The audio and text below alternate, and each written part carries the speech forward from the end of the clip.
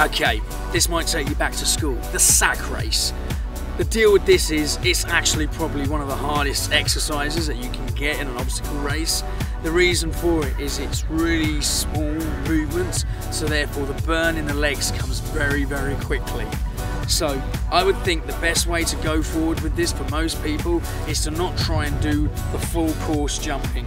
So if you think about short jumps, so the best thing to do is actually get it that you know you're going to jump 10, 12, 15 times, take a breather, and then go back and do the next 10, 12, 15.